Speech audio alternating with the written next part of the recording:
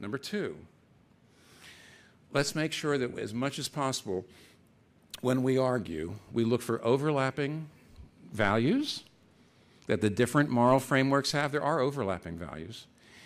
And as much as possible, argue to a person from a different moral framework within their framework.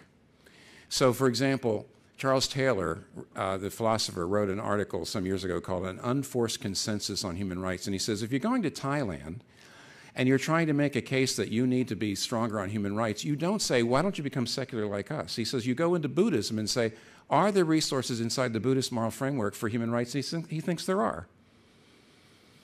Instead of just saying, well, when you Easterners become secular and enlightened like us Westerners, which, by the way, is an incredible imperialism, it says, if you do that, of course, all their people are going to do is put up walls. Instead, when you argue, look for overlapping consensus and look, if you're going to argue within their moral framework. Say, I know what your framework is, and so why don't you see this? Number three, then take a vote. Number one, open to everybody. Number two, look for overlapping consensus and try as much as possible to work inside people's moral frameworks. Then number three, argue and then take a vote, and it's democracy. Whoever has the most votes wins, and that's the legislation. And the norms, the moral norms, who get the most votes, those are the norms that are going to be enshrined in our law. But then number four, really, really, really respect minorities. My father was a conscientious objector in World War II. He was a pacifist. He had only one friend that he maintained from before World War II, and he kept after World War II. Lost all of his friends. And yet, he was a conscientious objector. World War II, you had to fight in order to defend our freedom. It was a law that if you were a male of a certain age, you had to be subject to the draft. It was a law.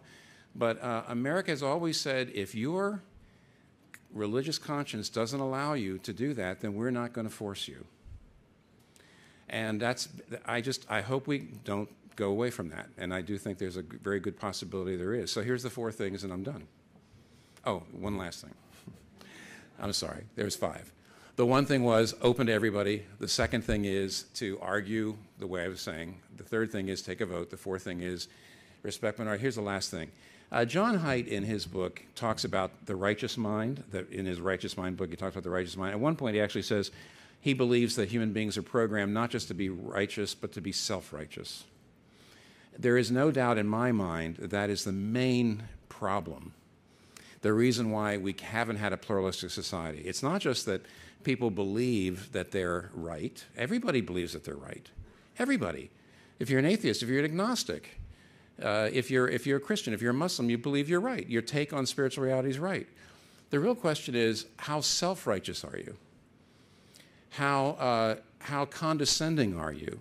How disdainful are you? That's the question. All I can tell you, those who are here who are Christians, you've got something in the very middle of your Christian faith which ought to destroy self-righteousness and make you, at the very least, agents of pluralism and civility. It's the idea that you are saved by grace alone, not by your good works. I've got a Muslim family on my floor, a Hindu family on my floor, an atheist couple on my floor.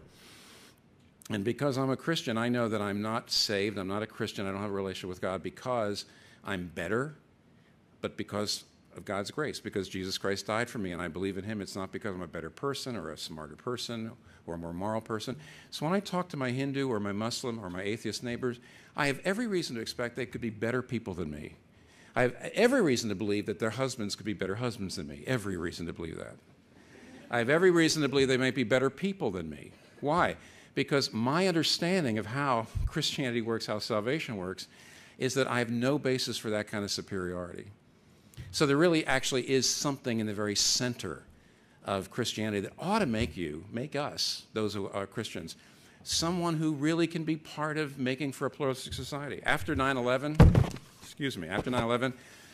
2 days after 9/11, we were reading all these articles in the paper about how this is what religious fundamentalism brings, violence.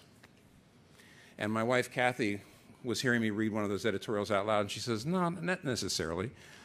She says religious fundamentalism doesn't necessarily lead to violence. She said it depends on what your fundamental is. Have you ever seen an Amish terrorist? And what she means is if the very center of your faith is a man dying for his enemies, a man who wouldn't strike back, a man who's saying, Father, forgive them, they don't know what they're doing. You know, Christians have been agents of oppression, but in spite of, not because of, what's at the heart of their faith.